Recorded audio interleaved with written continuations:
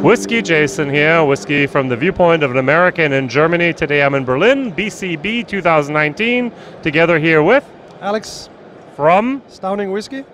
Denmark. Yay! So you speak perfect Danish? I do, yeah. I don't. All right, so we'll talk about. We'll do it in English. Yeah, do you speak perfect German? It's really bad. It's really bad. So like my Danish, right? All right, so very good. So isn't this the same story? A couple guys just got together in the sauna and said, "Hey, let's make our own whiskey." Not quite. Not quite. What's the story here, Stauning? It's a long story, but I'll try to make it short. Yeah. Well, actually, my good friend Martin, he was on his way to a summer house in the south part of Denmark, and he heard this radio program about whiskey. Oh. And it said it's easy to make whiskey, but it's difficult to make a good whiskey. Okay. So he went down, he talked to his family, and he said, "Guys, why don't we try to make the first Danish whiskey?" And they said, "But we don't know anything about whiskey. Let's call some friends." Right. They called up some friends, and basically we're 9 guys now that started up making our first whiskey in a butchery, an abattoir, a place where you chop up meat, because exactly. Martin's father is a butcher. So we could start up there. We wanted to make an Ardbeg from 1977, or similar to that. So a peated whiskey, all local grain, direct heated stills, double distilled, Scotch style.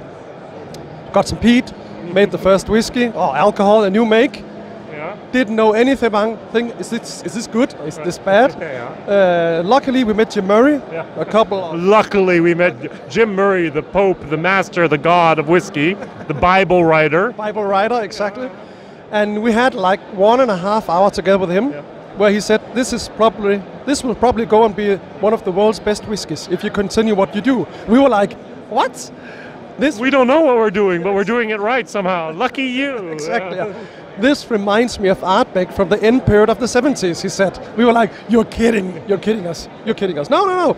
So basically it's about how we produce our whiskey. So we floor malt everything at a distillery.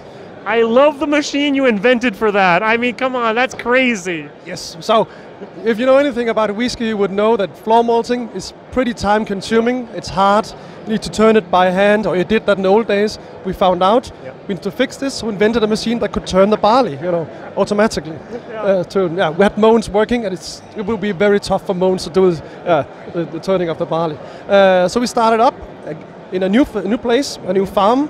So you got a little bit of a financial help, right? Yeah, well, actually, the first one, it was our own investment, because no banks wanted to support a Danish whiskey. Hello, we are Danish whiskey makers. Nah.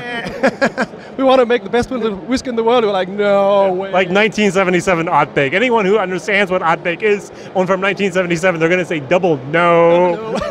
Exactly. So basically we bought this farm and started up making our single malt whiskey distillery. So we made a non-peated and a peated. After a while we wanted to do something extra, and we remembered that Jim Murray had said, why don't you try to make a rye whiskey? Because that's my favorite type of whiskey. We were like, but rye whiskey? Isn't that American? Isn't that, Las Vegas, poker, gambling, stuff like that? I think of Pennsylvania, Maryland, but why not Las Vegas? Yeah. We didn't know anything. And he said, no, this is good stuff. And as you have rye in Denmark, like in Germany, a lot of rye, or Roggen, we said, why? Okay, let's try it out.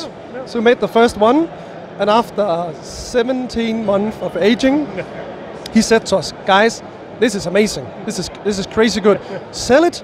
You can't call it whiskey, but sell it and get some money into your company so you can develop. So we did. So today we have a rye whiskey, we have a peated whiskey, we have a non-peated whiskey, we have a heather smoked whiskey, we have a lot of different things, different casks, but are narrowing in while we do the testing. So basically the rye we have here is the Sorry, the camera is too low. Most produced product, most sold product. And one of the problems is you can't buy it usually, it's always sold out. Even in the distillery, sometimes my friends go on vacation up there, and it's like, oh, sorry, sold out again. Exactly. Yeah. So it's been a big problem. It's a bit difficult to market your product if it's sold out. Yeah. Here's our wonderful product. You can't buy it, but here it is. But now it's better because we scaled up production. We have more bottles now. We start selling in Germany from April. We start selling our rye. Chaos. What's chaos? I think someone actually made a chaos for myself recently. Okay. Yeah. Chaos is vatting. So when we do a bottling, we take 3 casks of rye whiskey, 1 cask of peated whiskey, 1 cask of heather smoked whiskey, both single malts, and 1 cask of non-peated single malts. Mix it together. Exactly. That's chaos. Yeah, exactly. Quite chaotic. But the name chaos is from an old Danish prime minister. Oh. His name was Thorvald Stauning. Okay. And probably the most famous Danish prime minister in history. Right. And he had an election quote that said, "Choose Stauning or get chaos." So we had to make the chaos, of course. Of course you had to make chaos. Very good. And you have also a smoked rye there at the moment. Nice bottle. Yeah, this is quite an experiment. So we had a good friend, a bartender, that said, "Why don't you try to make a peated alcohol, but no whiskey flavor?" Right. We were like, as we have everything in-house, the floor malting, peating, everything, we could do it. Right. So we called it Curious, because this is curious. How does rye accept smoke? Turn around. Curious, right? The T-shirt, yeah. Curious. Genau. Danish, exactly. Almost whiskey. I like. And if you notice, you will see there's a cross over the whiskey, because this is non-aged. Right. It's a bit like mezcal in flavor and taste, and you use it for making the smoky notes in your cocktail. It won this year in World Whiskies Awards as world's best new make. That was quite a surprise for us. Yeah. And a lot of Scotch, Irish, and Japanese distillers came to our table and said, "Congratulations!" Very good. And what's really, really interesting is you expanded, and what you didn't do is you didn't size up. You added. How many of the now sets of pot stills do you have? So we have 24 pot stills, 60. Normal people put 1 big pot still there. You're not normal, are you? No, we were afraid that if we took 1 big pot still, we would lose the character of our whiskey. Right. So small stills, but a lot of them direct heated, so open fire on the 24 pot stills. Yeah. It's kind of insane, we know. And people are like, "Are you crazy?"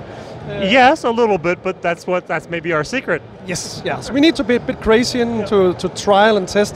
We don't want to make a Scotch whiskey or Irish whiskey, because they are very good at making Scotch whiskey and Irish whiskey or Japanese whiskey. We want to make a Danish whiskey.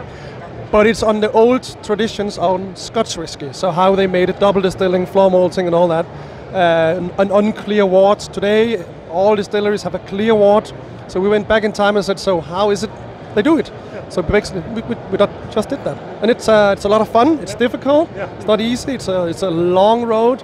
It's not jumping the low part of the fence. This is the high part of the fence, but we like it and we love it. Yeah. Great. Anything in the future we can look forward to? Yes.